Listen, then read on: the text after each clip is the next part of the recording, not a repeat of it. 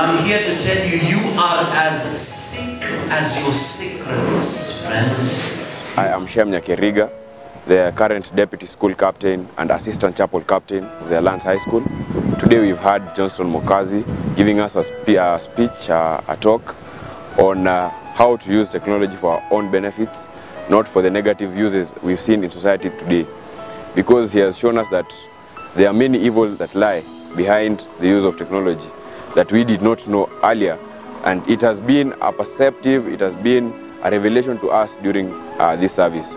He has dealt directly with the kind of lives that we've gone through. Many of us have gone through hardships so that we can get to this point we are, and we have not reached that point yet. And it's also a privilege to see that such a mighty leader with such humility, it is a true vindication of servant leadership. And Jesus is always there to say, you know what, son? I created you wonderfully and fearfully made. And I created you because I have a purpose for you. I can forgive your sins, I can walk with you, and I will make something out of your life. That's what God did with my life. Mr. Johnson, thank you. I think you have really rescued me. I was at this point, I was really suffering from these evils which you have addressed today. Thank you so much. Keep on addressing these social evils to other people.